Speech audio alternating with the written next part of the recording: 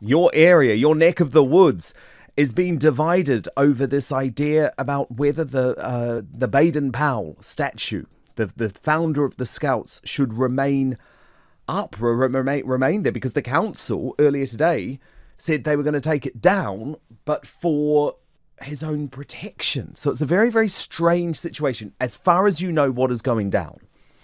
Well, it is, and thank you for inviting me on. I mean, I'm a scout. I achieved the highest rank in scouting. It's had a huge effect on my life, giving me confidence, along with millions of other people around the world. But to learn that his statue is being removed without public debate, following threats of vandalism, actually suggests how far, we're forgetting how far we've actually come. And the bigger picture here, this Black Lives Matter is powerfully exposing how far we still need to go. But it's also holding a mirror up to our past and asking ourselves, how do we then deal with that? It's a catalyst for a conversation that's important. But the idea that we then just go across the country and anybody that we have disagreed with somehow is removed, we need to slow down and recognize that you look at anybody in the past, these historical figures, very few of them would comply with 21st century values. So I'm more than encouraging to see us learn about Baden Powell, the good things and the bad things, the entire picture, but throwing him in Poole Harbour in the hope that it will somehow resolve today's challenges or make up for past wrongs, I don't think is the right approach. Now, it's potential that there's the potential that there's going to be a showdown, because this is what the people of Poole, including many scouts who have gathered around the statue to protect it today, are saying.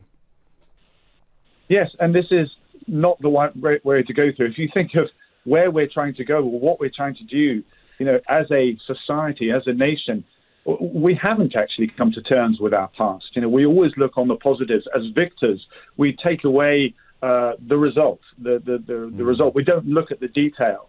And we, I'm afraid, have a very difficult, complex past to deal with. And this is what the locals are saying today, Tobias. Let's just have a little listen. His history has nothing to do with the removal of this statue. So you want it to stay? Absolutely, yes, 100%. Bringing this I will fight you! I'm here. I will fight for him. Everyone. There's nobody against it. They want it here. It's history, isn't it? We've got a suggestion for the council. Part of history. They can put a structure around it to keep it safe. What's the problem with that? There's no problem with that. No problem at all. So what are they going to do? Take the pyramids and Cleopatra's Needle down? The Colosseum. And the Colosseum. They were slaves. They were racist. So it's pretty clear what your constituents think, Tobias. But does this just add to the febrile atmosphere? Because we now have two sides. You've got the Black Lives Matter protesters who want to tear these statues down, and now you have the people opposed to that potentially sort of forming human protection rings around the statues themselves. No, it's absolutely right that we confront our past. I mean, the people that we're talking about are who we were, but we need to learn from history. We need to see the past as a source of insight, of education, and indeed debate. And my concern with this, you talked about this sort of frenzy and this febrile atmosphere.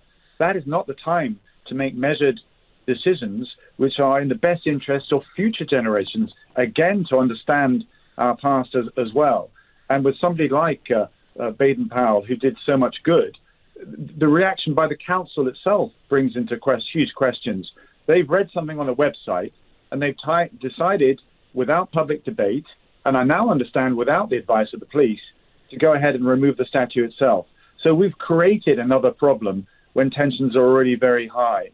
So the voices you heard there, I think the absolute majority of the people probably are not so aware of Baden Powell's past, but would absolutely recognize the importance of learning more about his past. Why did he have this connection with fascism? But then that turned around. He was against Hitler. He was actually labeled as a spy. He was on Hitler's what was called the Black Book. Had they succeeded in getting into the UK, they would have arrested a whole series of people. He would have been one of them. So his journey of understanding fascism is something that, again, needs to be understood and placed into context. Likewise, what happened in Africa as well. Let Scouts learn that, as well as what he did to create an incredible movement. That surely is in everybody's best interest. Well, you're so right, and context is so important, because I guess there were lots of contradictions with Robert Baden Powell. I mean, you have, for example, him expressing homophobia. However, some of his biographers have actually suggested that he may have been a closeted gay man himself. And of course, if he was, there would have been no way that he could have come out in the 1930s. Of course, he did have this very strange relationship with the Nazis, though, and it is concerning, is it not, that he wrote in his diary in 1939, "Lay up all day, read Mein Kampf." He called it a wonderful book with good ideas on education, health, propaganda and organisation. He was also an early admirer of Benito Mussolini. So he was far from a perfect man. No, and absolutely right. And how much more we know about him because you and I are talking about him.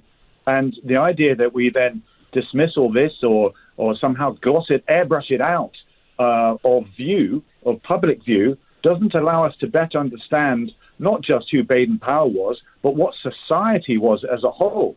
You go back further to Francis Drake, who's connected with the Armada and Queen Elizabeth. Actually, there's a completely another side to him that we need to understand. Churchill as well, and what he did in many aspects of the war. Most people are not aware of Operation Catapult, where he attacked French ships because he was worried that they were going to fall into German hands after the French had resigned to the Germans, and the French officers wouldn't give up their ships. So Churchill gave the order to attack them. There are aspects, difficult and complex decisions that are made, judgments and positions, societal positions, that are very awkward for us to understand. Tobias, just quickly to interrupt, we've just, because we're going to go to the government briefing in a second, but we've just got some breaking news that this statue will be given 24-hour protection, but its removal has been delayed. Do you support that decision? Well, I support the decision to have a proper debate and discussion about it. Leave it there for the moment, or leave it there permanently until there is a proper debate and discussion through council. The idea somehow that we just pluck it out of there for safekeeping means actually that the vandals are the ones that get to win here. That isn't the society I want to be part of. Couldn't agree more. That is Tobias Ellwood, the Conservative MP for Bournemouth East. And just repeating that breaking news, a statue of Baden Powell that we have been talking about will be given 24-hour protection after plans for its temporary removal were delayed.